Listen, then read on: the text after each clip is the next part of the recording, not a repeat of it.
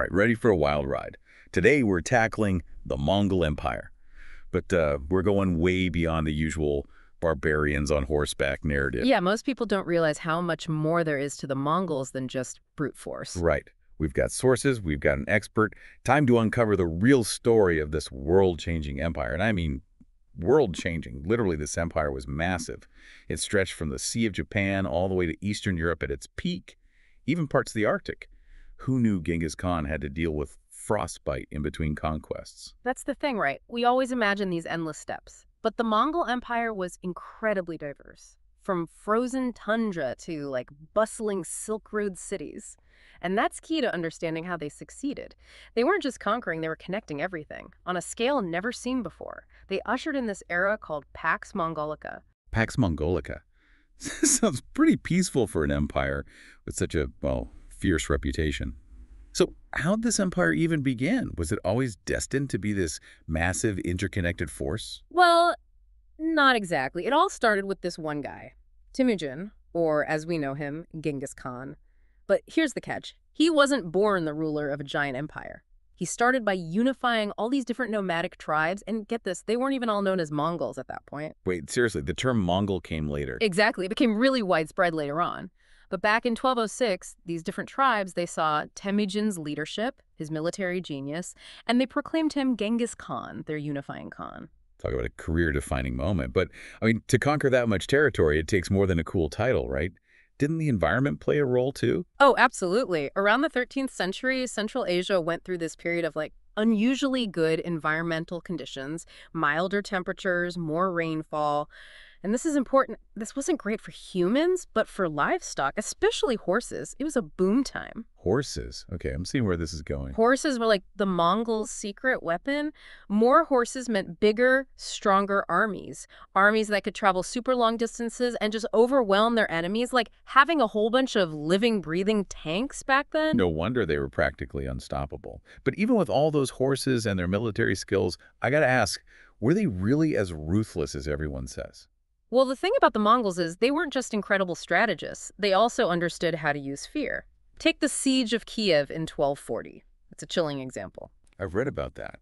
Wasn't there that first-hand account from a Pope's envoy, Giovanni the Plano Carpini? Yes, he traveled through the ruined city just a few years later.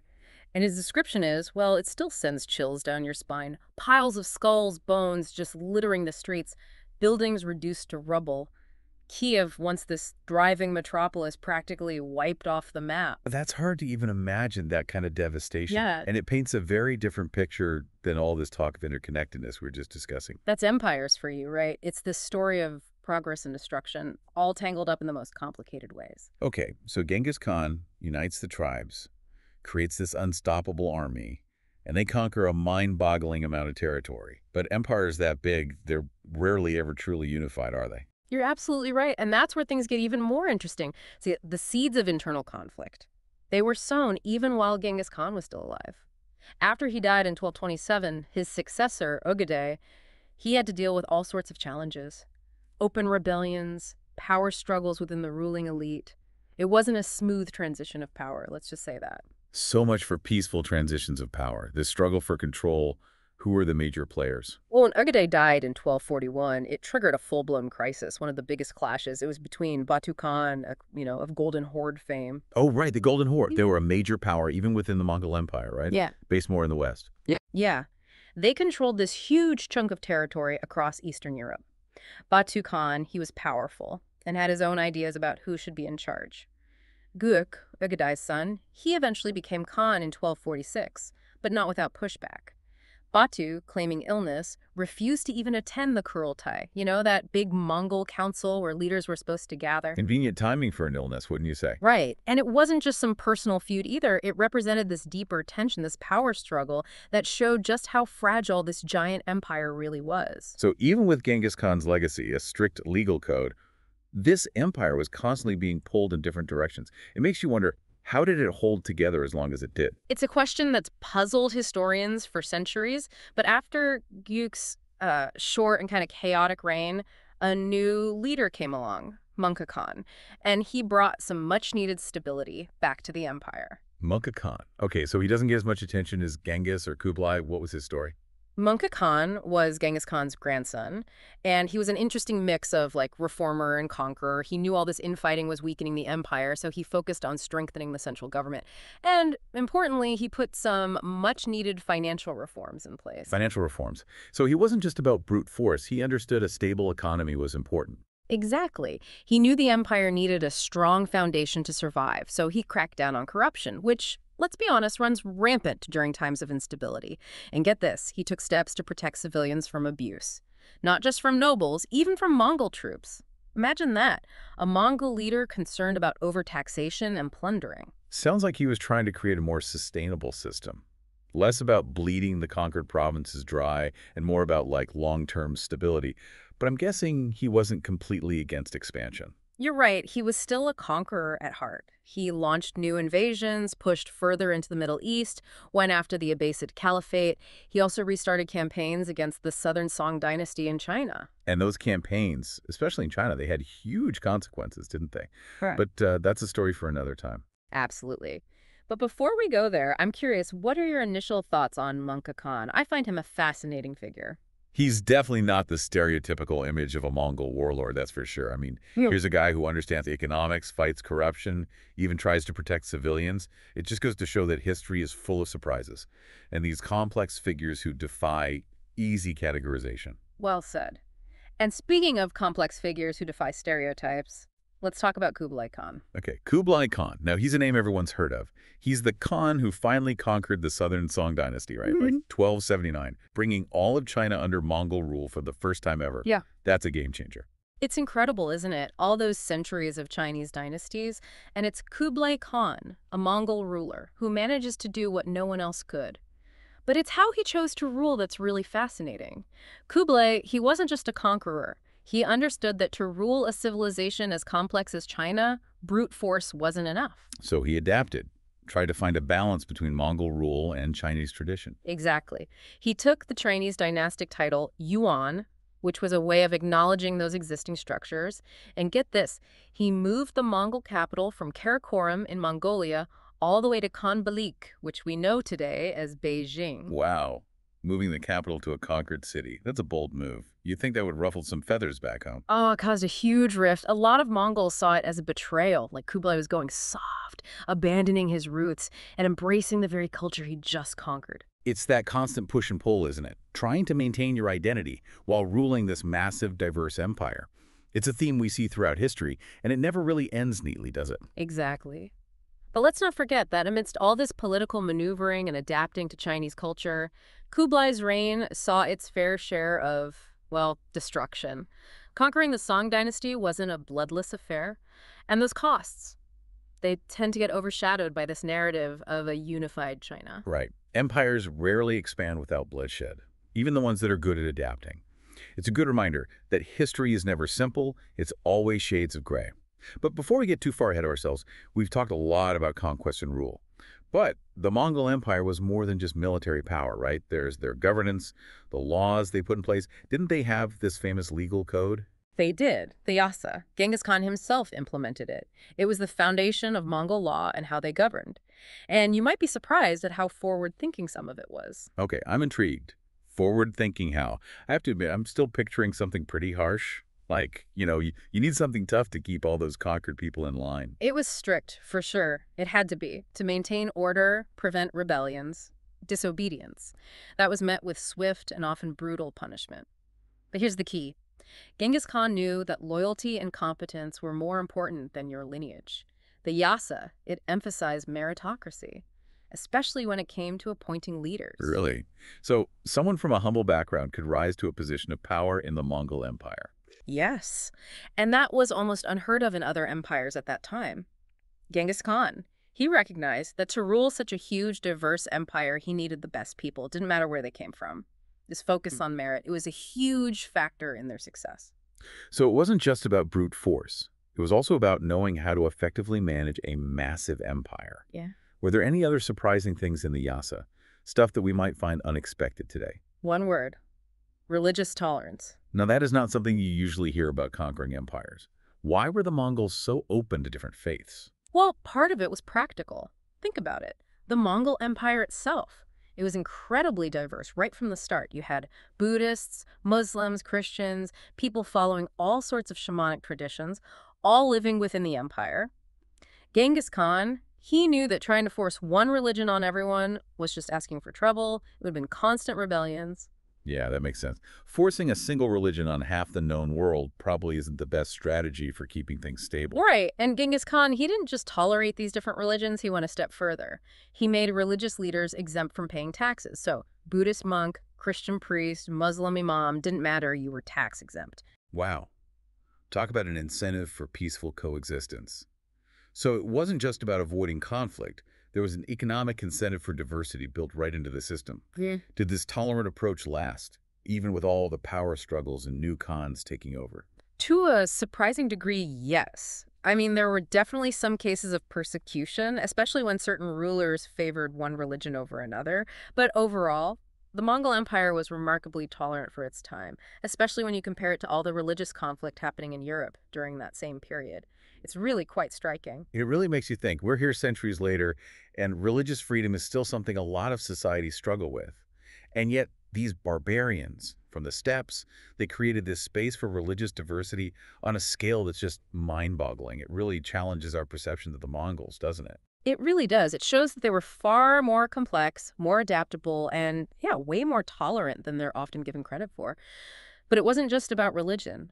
The Mongols, as fierce as their reputation is, they were also patrons of the arts, sciences, literature. They encouraged this amazing exchange of knowledge across their vast empire. Okay, you've got to tell me more about this because I have to admit, I'm still mostly picturing warriors on horseback when I think about the Mongols.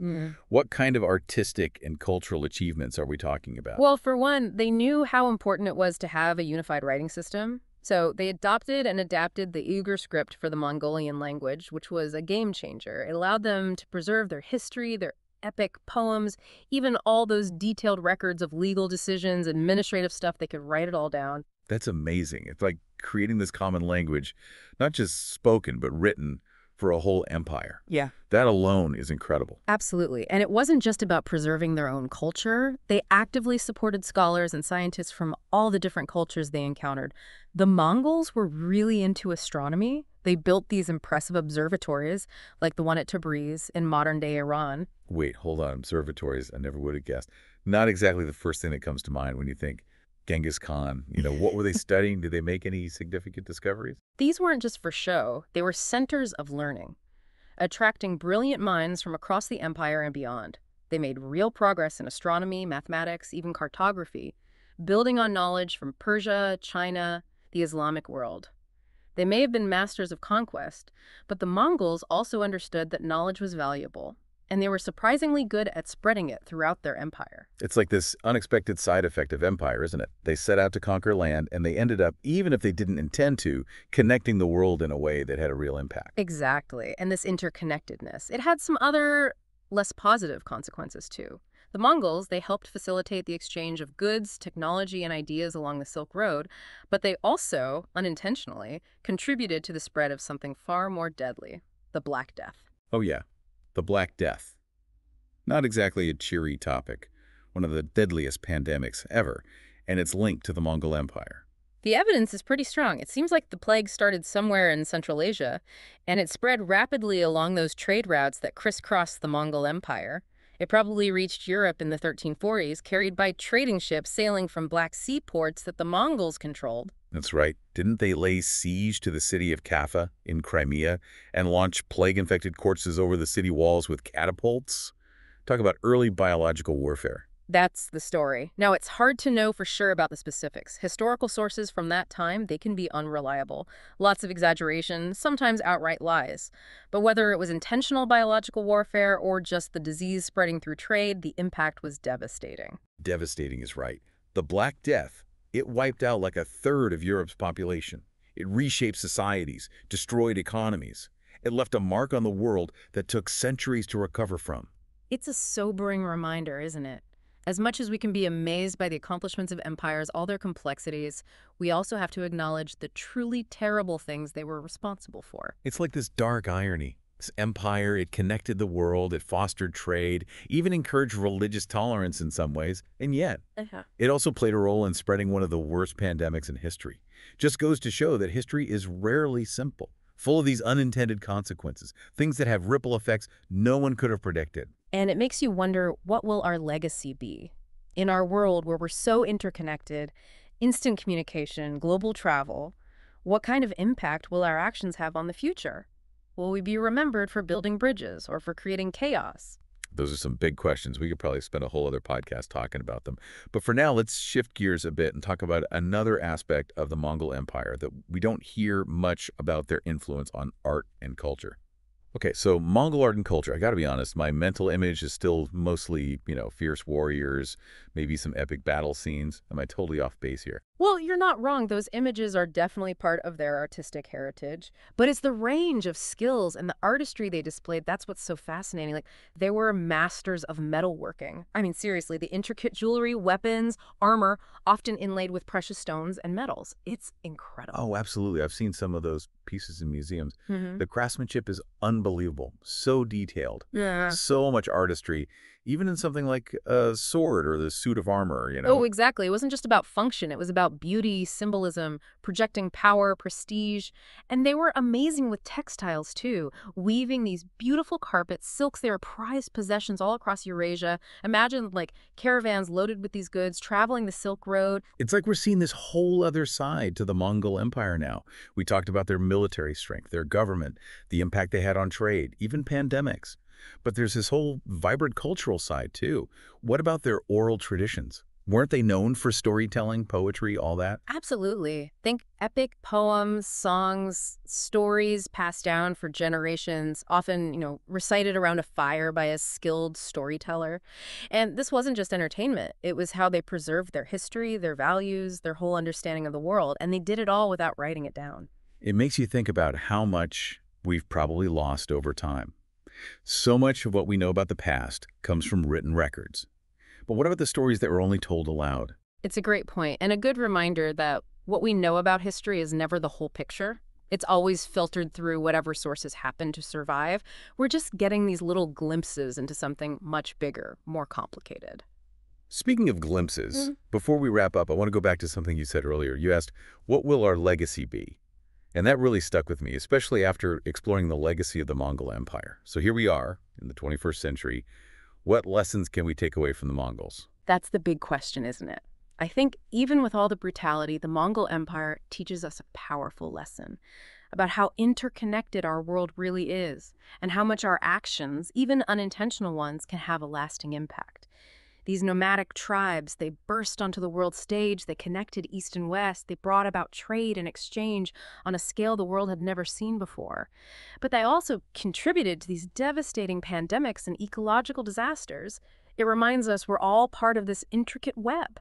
And our choices, our innovations, even our conflicts, they have ripple effects. They echo through time. It's almost a bit overwhelming when you think about it like that, isn't it? Our actions today, even the small ones, could have consequences for generations to come. It can feel that way, but I also think it's empowering. It means we have a responsibility, right? To learn from history, to really grasp how complex the world is, and to work towards leaving a better legacy, one that's more just, more equitable, more sustainable. That's a powerful thought. And a good one to end on as we wrap up this deep dive into the Mongol Empire. It's been quite a journey, hasn't it? It really has.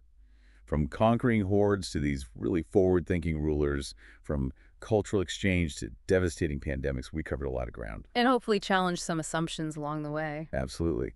To everyone listening, I hope this deep dive gave you a new perspective on the Mongol Empire, all its complexities, its contradictions, and its lasting impact on our world. And hey, maybe it even sparks some new questions, a desire to keep exploring. The past is full of mysteries, isn't it? It sure is. That's what the deep dive is all about. So until next time, keep questioning, keep exploring, and keep diving deep.